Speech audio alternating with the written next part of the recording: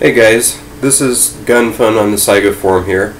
I just wanted to do something that a lot of people on the internet say is impossible, so I guess this counts as a magic trick.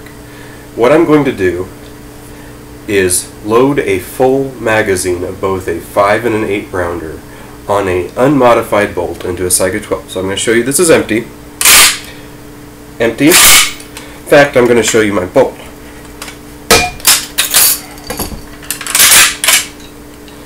Completely unmodified.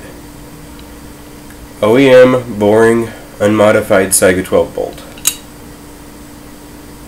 Okay, stick that back in there.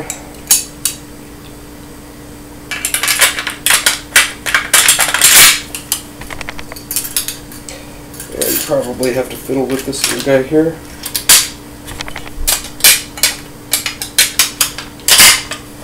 Okay. That's in there, right?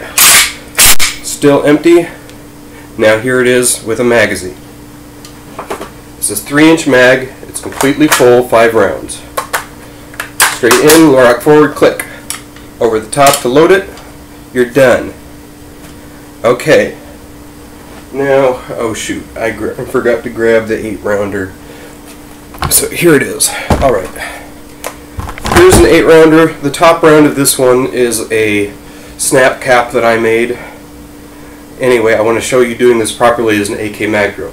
Holding it on target, slap off, stick in, rock forward, rock back, over the top, ready to fire. That's how it's done. Okay, now let's slow this down. So I'm going to clear that snap cap out. Sticking this in, this is a 3-inch shell by the way, which is a little bit harder to get in, but the motion is to push that top shell in. So you start pushing up, rock back just enough to clear the front lug, then rock forward holding all the way forward, up and in. So let's do this in slow-mo. Sticking up, rocking back enough to clear the lug, click.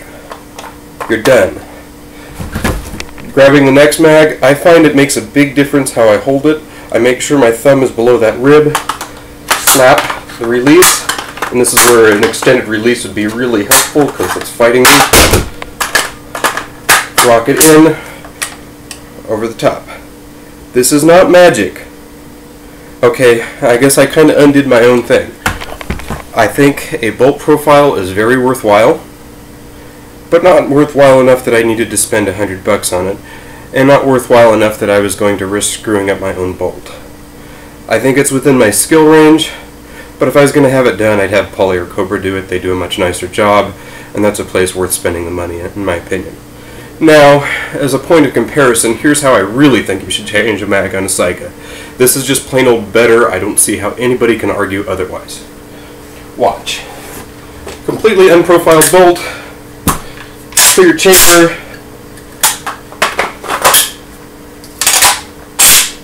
done.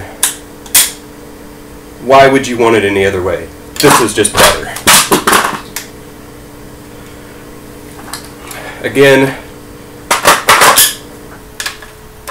bang. What else do you need? Anyway, I really don't want to hurt anybody's feelings who says it's impossible, and I think there's a bunch of people who have very nice running guns and are very helpful in the forum, like Eva Black Weapons for instance. His guns run nice, he mostly gives people pretty good advice, and I think probably for most of the people who are frustrated, profiling your bolt would help a lot. There is a minor amount of round deformation, but I find that's mostly from people levering in. Oh, I was going to make a point. Use that dummy round again.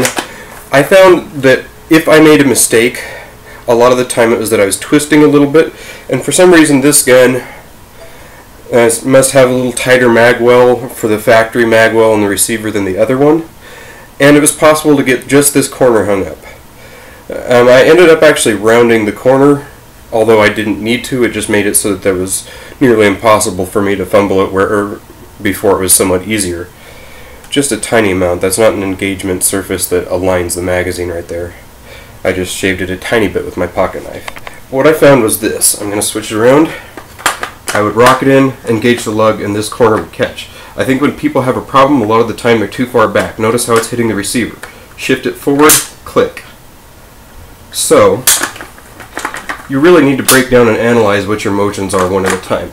Another common mistake I find with both the Magwell mags and the Rock and Lock for me is I grab it too high on the magazine. Now I don't have any room to get my hand in there. Grabbing the magazine consistently, which for me means putting the joint of my knuckle on that line just below the rib, makes it lock in reliably. It's not hard.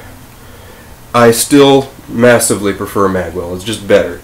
There's so few things you can screw up with a Magwell. So, watching this with the Magwell, I put it in this crooked. It funnels itself in. I'm going to do that straight sideways so you can see. Crooked, it forces me to align it right. Why would you want anything that you can get wrong?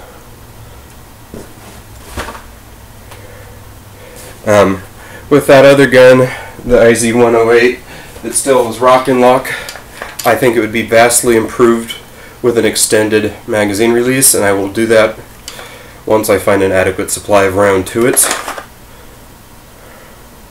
But again, and this is another way you can do it wrong with a Rock and Lock mag.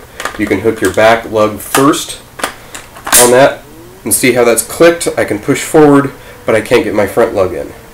So how do you do that right? Straight up till the lug clears, push forward, rock back. Anyway, I hope this helps some of you guys. I'm going to leave this on my gallery section. Anyway, good luck, guys. Hope this helps. And if you feel you need a bolt root profile, go ahead and do it. If you don't have $100, you can solve it with practice. I recommend getting some snap caps or making some of your own like I did. And there you go.